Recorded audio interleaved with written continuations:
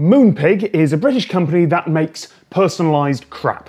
If you want some cheap tat with a photo of someone's ugly baby on it, or if you thought that sending someone a tacky and overly expensive card with their name printed on it is a good gift, Moonpig was your place. Except, yesterday a developer called Paul Price disclosed a security hole which, according to him, exposed all Moonpig users' personal details to the level where you can reasonably start to pull off identity theft.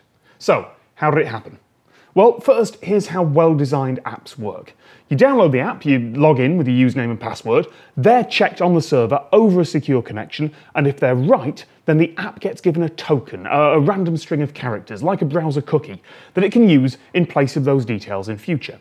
That way, you're not storing the user's password anywhere on the device. And if the app is built by a different company entirely, like you have a login with Facebook button or something like that, then there are extra precautions you can take, so that third-party app never even sees the user's password for a moment.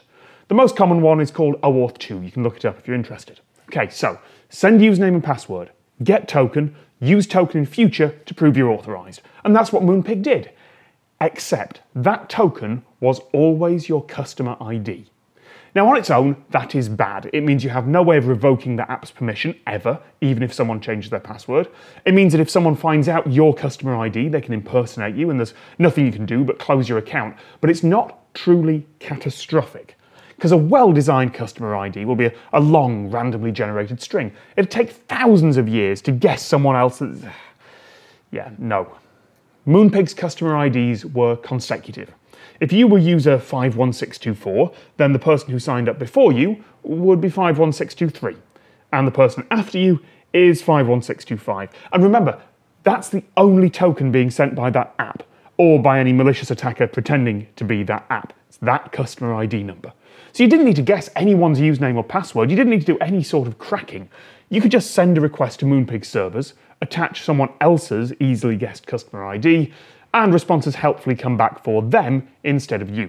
So with that, you could get the name on someone else's credit card, you could get the last 4 digits, you could get the expiry date and their address. That's been more than enough data in the past to call up Apple and get into an iCloud account, at which point it's game over. Nick their email address, nick their Amazon Web Services account if they've got one, and run up a $10,000 bill mining bitcoins on someone else's credit card. And here's the crucial thing, because those ID numbers were sequential, a malicious attacker could run through and grab the details of every single one of their customers. There was no rate limiting, no check to say, that person's making a lot of requests there, maybe we should shut them down for a bit. It was a near perfect storm of incompetent coding.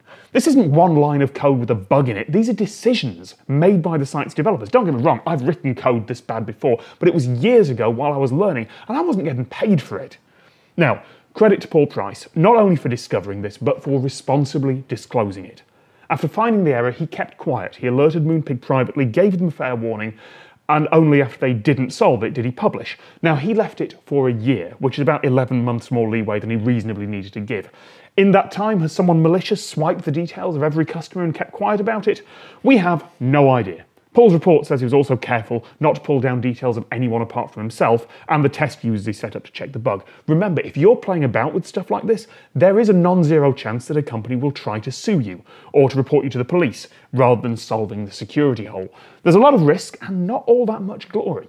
Now, I've found a couple of things like this in the past. Fortunately, both times the companies in question solved them within 48 hours and said thank you. There are 2 lessons here. One for developers, I'll get to that in a minute, and one for the people who are non-technical who hire them. If you're not technical, but you're listening to this and thinking, oh no, is our site vulnerable? Get someone to test it. Even better, if you have the budget, hire someone outside the company to test it. The search term you need is pen test. And when someone reports a security bug, get it fixed. Say thank you. Don't go into PR spin mode and ignore it. On that note, I did ask Moonpig for comments this morning and gave them the whole day to reply. Their PR company very quickly sent their press statement, which says, "We can assure our customers that all password and payment information is and always has been safe." Now that is a suspiciously specific denial. They didn't mention addresses or impersonation or anything else, or really any of the claims at all. I did ask about that and if payment information included the last 4 digits of card numbers. As I record this 7 hours later, they haven't replied. They have, however, shut down the bit of their site that the app worked with. If they do get back to me, I will add it to the video description. And developers, If you're making anything that stores private information, code like you're being attacked, because you will be. Never trust user input. Assume that anyone sending anything to your site is malicious until proven otherwise, and prepare for the worst. Don't think, nobody will ever notice this. Think, how could I break this? Because I guarantee you, there's someone out there who'll be thinking that too.